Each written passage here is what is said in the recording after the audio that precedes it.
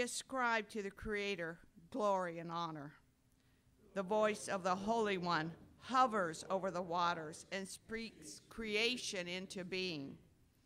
Ascribe to the Holy One strength and peace. The voice of the Sovereign One calls for justice, love, and righteousness. Ascribe to the Omnipresent One's power and gentleness. The voice of the Gracious One gives life and reigns forever and ever. Amen. God, you come among us in the fullness of your being and affirm the fullness of our mind, body, and spirit. In you we find joy and pleasure. In you we claim peace and hope. In you we arise to greet a new day and a new way of being. Shape us in this time together, in that we might reflect your goodness and your compassion. Amen. Oh, gee.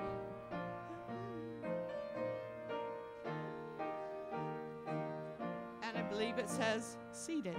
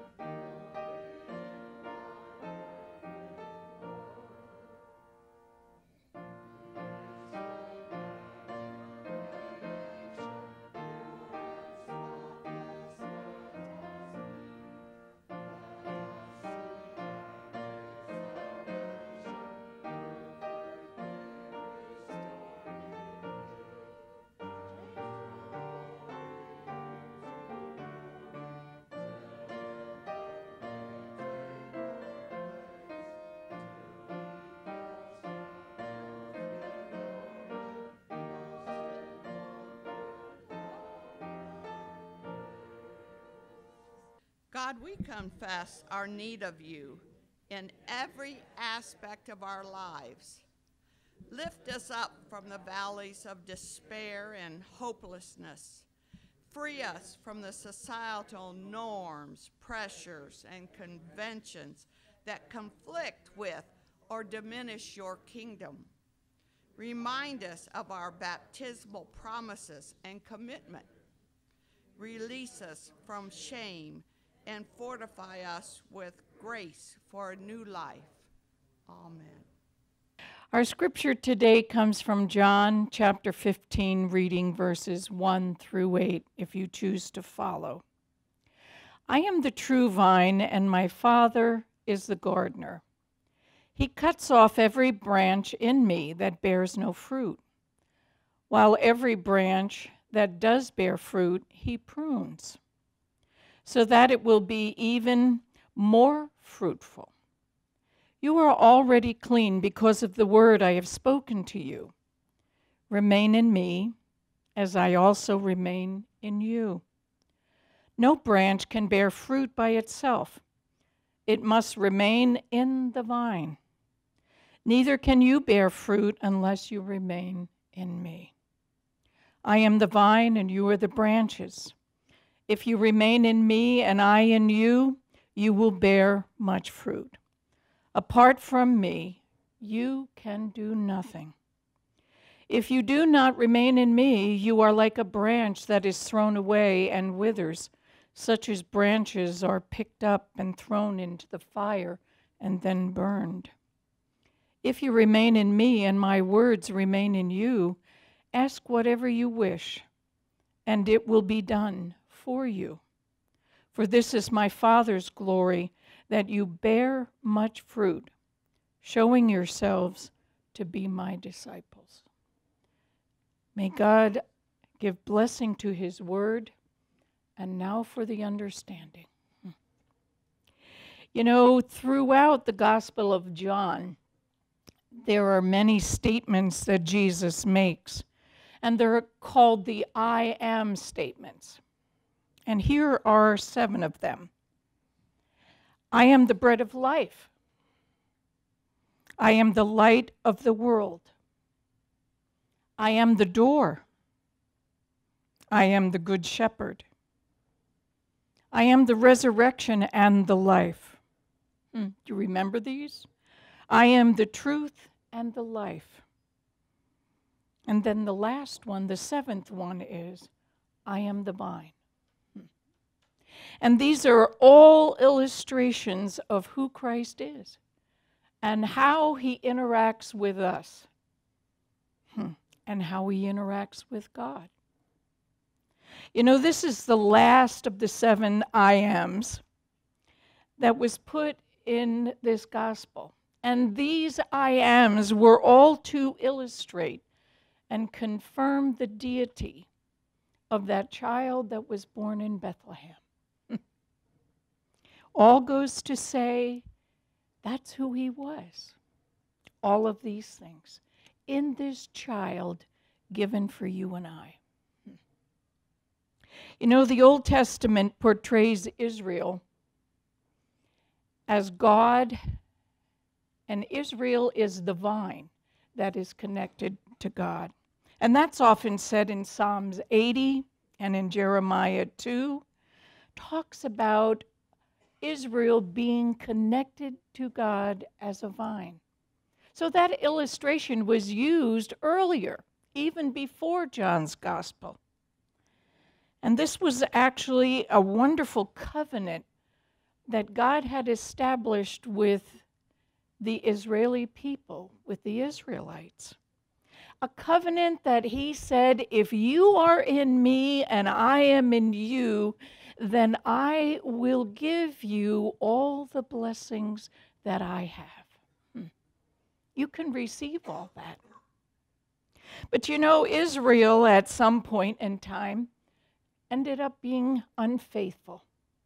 They wanted to go away from God, and they wanted to be on their own and do their own thing and worship their own gods and do as other nations had done.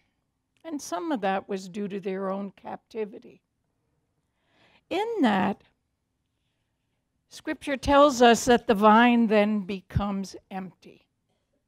It becomes withered because Israel is no longer connected with God and the divine. Then the vine comes out in a new situation in the New Testament, in the Gospel of John. And it talks about now our union with Christ. That we also can be connected as branches to the vine, and then the vine is connected to God. Here it's being used again to represent us. and our relationship with the divine. You know, in Hampton Court, that's in London, England, there is a wonderful 1,000-year-old grapevine. It's huge. 1,000-year-old, can you imagine all that has grown on this vine in 1,000 years? It has branches that reach out 200 feet from the main vine. Oh, I can't believe that. And actually, at the main root of this vine, it is actually almost 2 feet across. That's how thick the root is. Can you believe it? Am I too big? I'm bigger. I'm the fish story. 2 feet. Okay, here we go. 2 feet. I can't imagine being 200 feet out from the main vine and still being able to produce good quality grapes. But they do. And they produce something like, if I remember, something like 20 tons of grapes every year. Can't imagine that. But this one vine has lasted all this time. I can only imagine that the reason this vine has lasted and grown so long is because there is a gardener somewhere in there that attends to this particular vine for the community. Must prune it, must garden it, must do whatever it needs, must feed it, whatever. I can't imagine. That same image comes out here in John's Gospel. Since Jesus identifies himself as the vine, he describes God then as the vine dresser or the grower, or what we would call today the farmer. How many of you have ever worked on a farm? Have you? Okay, you need to get out there in the garden and in the farms. Yeah, how many have worked in a garden? Ah, well, that's pretty good. There you go. Then you realize that if you leave your garden for a week, 2 weeks, 3 weeks, what takes over? You got it. And what do the weeds do? They choke out all your good vegetables, don't they? Yeah. Doesn't pay to allow the weeds to get in there. Well, in this story, in this illustration of the vine in John, Jesus identifies his Father as the vine dresser, the gardener, the farmer. He also kind of takes a subordinate role.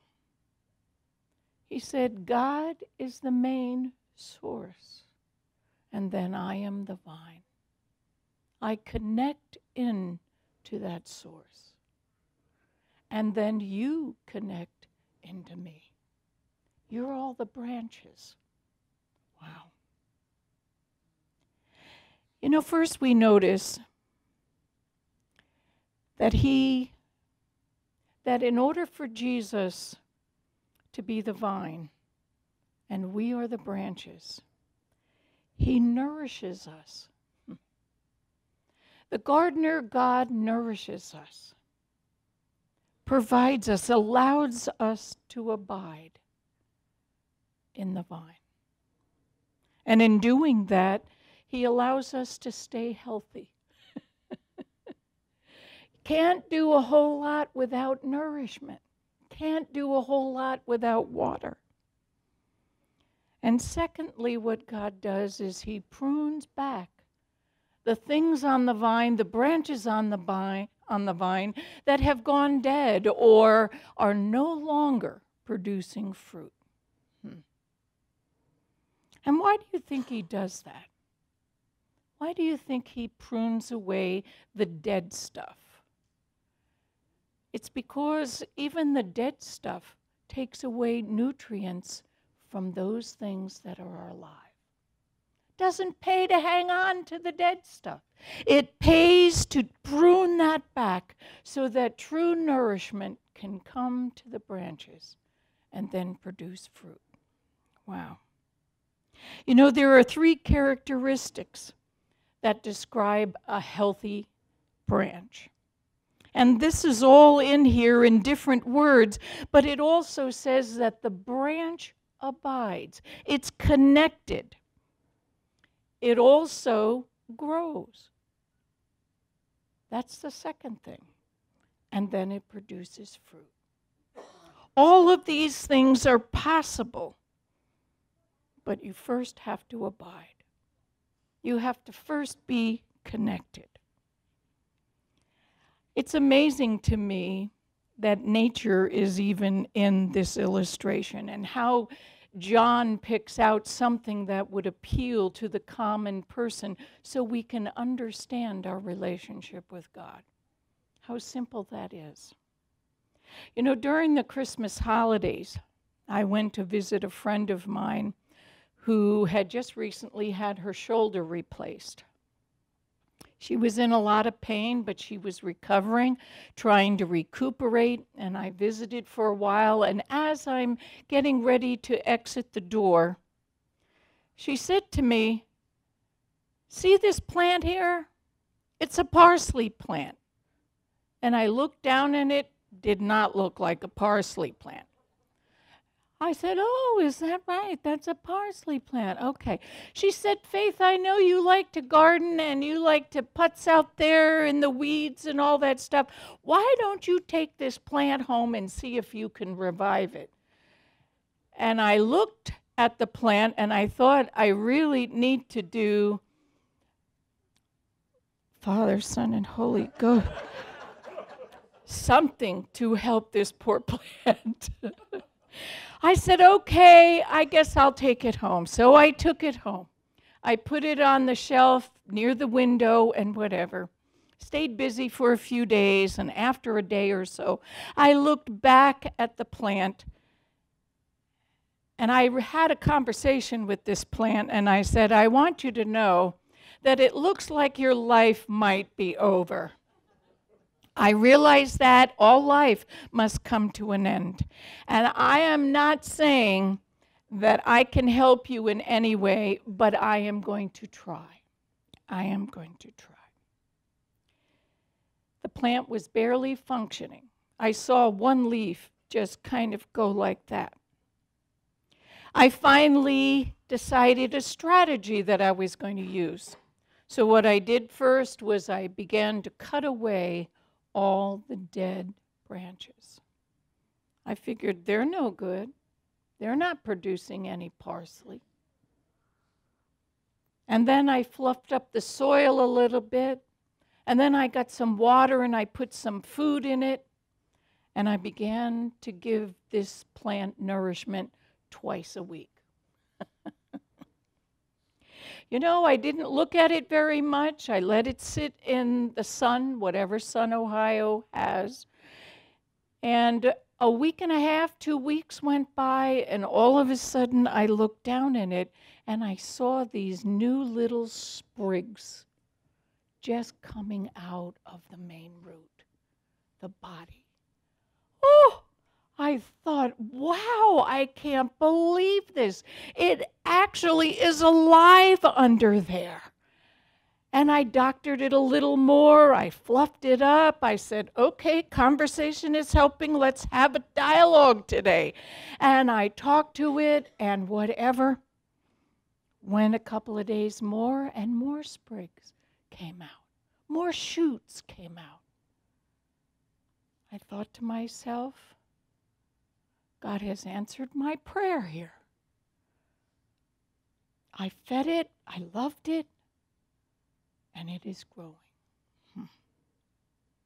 You know, it kind of taught me a lesson. So when I got to prepare for this sermon, I thought back on my parsley sprig. And I thought, you know what? Boy, this represents this scripture. But what first had to happen? And then I asked myself, as a branch, and I'm a branch, what is it that I need to do in order for me to grow? In order for me to produce fruit, if I'm going to do that, if there is something that comes out of my life, what is it that I have to do? In reading back to John's text, the first thing I realized was I had to be connected. I had to be connected with the divine. And Jesus kind of tells us that he is that vine. In fact, in this scripture, you read it so many times, the word abide. We don't often use that in our daily language anymore. What does it mean to abide in something? It means to be connected. I often thought of, have you ever heard of the song Abide With Me? Yeah, I'm sure you have. Henry Francis Lyte wrote the song. And I opened it up the other night when I was preparing for this, and I said, I wonder if this song, this hymn, has any words that would be meaningful to us. We've sang it. Do we know what it says? And the first verse says, abide with me, fast fall the eventide.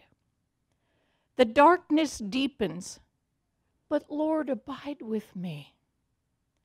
When other helpers fail and comforts that I need flee, help of the helpless, oh, abide with me. I fear no foe with thee at hand to bless. Ills have no weight and tears no bitterness. Where is death's sting? Where the grave? And then the victory. I triumph still if you'll abide with me. I think of that song, and sometimes we sing songs and we don't really think about what they say. But the first relationship that we have to have with Jesus, the vine, is the ability to abide. In knowing that we can't do this, we can't flourish, we can't develop, we can't grow on our own. It takes us being connected to Christ. You know, sometimes we think that all of our works and our doing is our righteousness, is our fruit, and it can be. But it doesn't mean that because you do and you're busy and you're doing good for the church and the world and the people, that you are even connected. Connection goes far deeper. It's tapping off the resources of Christ. You know, it's not based, and our nourishment isn't based on all the scriptures we have memorized since we were children. The nourishment doesn't come necessarily by how many times we attend church. It doesn't matter how many charities we give to. It matters where our heart is and if we're connected to Christ. So how do we get connected? We put all these ideas out there and people say to me, but I don't know how to do that. What do you do to get connected to Christ? Well, I'd like to say it's easy. It's a formula. It's 1, 2, 3. Do this and you'll be connected. I would make lots of money if I could do that. But I will tell you this, that just like gardening takes work, being connected to the divine takes effort and work as well. You know, it's just like being married. If you're any bit married today, still married or been married, you know it takes work. There's no yes I do and I promise you and then it's all over. No, it takes years of work. It takes being connected in heart and soul and mind. And we must do the same with Christ. You know, our spiritual nutrients, our nourishment, comes from Christ. You know, we have to learn to set our minds into a good place with God. We start with our minds. And then maybe we go to our hearts and we focus our hearts, our emotions on God. And then we begin to realize that when our minds are in God's heart and in God's mind, we will begin to think and act as Christ. We learn it from Him. We do. You know, when we surrender ourselves to Christ, and that means giving all, we will be able to grow as branches. We will be able to bear fruit. We will be able to do good things in the world as God's representatives because we've gotten the nourishment from Christ. How do you do that? Maybe it takes starting in the morning and saying, God, this is a new day, when you're brushing your teeth or you're having your cup of coffee or you sit down and you have a meditation by yourself. Whatever works for you, whether you're driving in your car and you're on your way to work, do you begin the day and ask God to be in your presence, in your thinking, in your feeling, in your doing? Maybe we need to do that several times in a day. And besides abiding in Christ, it also means having the commitment to grow. And it says that in John 15:5. He says, abiding means opportunity to bear fruit. And that takes work. The passage doesn't necessarily define what kind of fruit you're going to bear. And I like to think we all have different fruit. You're not all a banana. You're not all a pear. You're not all an apple. We are different people with different personalities and different gifts. But in that, we can bear fruit. When I think about spiritual fruit, I think about Paul's writings in Galatians when he's talking to the church. And he says, but the fruit of the Spirit, and think of these things, is love and joy, peace, forbearance, kindness and goodness, faithfulness, gentleness, and self-control.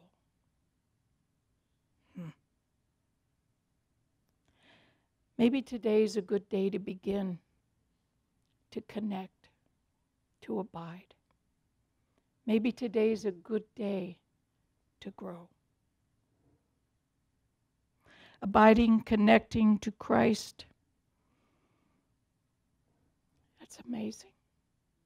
And if we do, if we all do, we will bear fruit for the glory of God.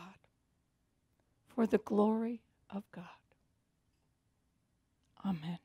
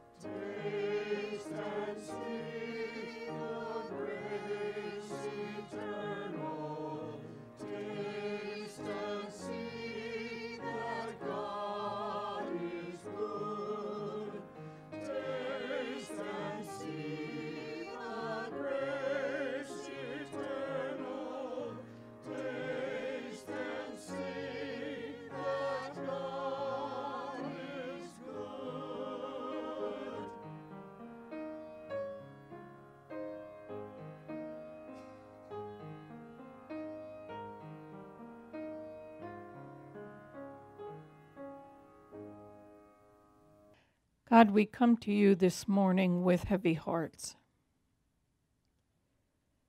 We know that you understand our sorrow and our grief.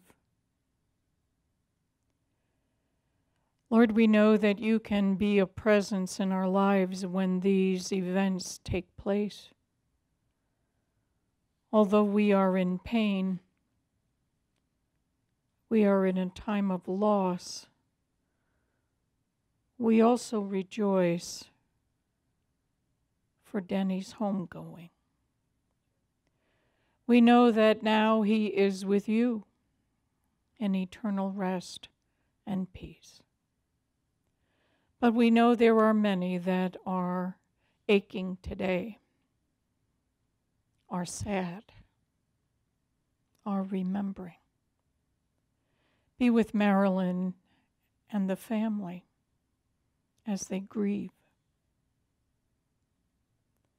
Lord, we also remember Don and his family that had to say goodbye.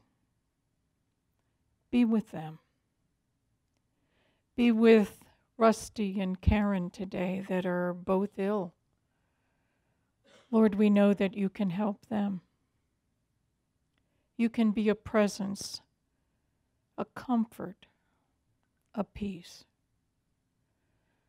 We also pray for those on our list that are going for procedures, for others that may be headed towards surgery, for those that are home today and ill and could not be with us. Be with them. Provide healing in whatever way possible. Lord, we also ask that you be with us today as we leave this church and we go and do missions for you. Help us to love the world. Help us to connect into the vine, that we too can bear fruit. Help each of us in our own concerns and our needs that maybe we can't even say aloud, but you know and understand. And we pray the prayer that you taught your disciples to pray, saying, Our Father, who art in heaven, hallowed it be thy name. Thy kingdom come, thy will be done, on earth as it is in heaven. Give us this day our daily bread, and forgive us our debts, as we forgive our debtors. And lead us not into temptation, but deliver us from evil. For thine is the kingdom, and the power, and the glory forever.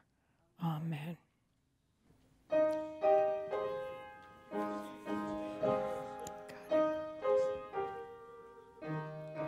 Please stand.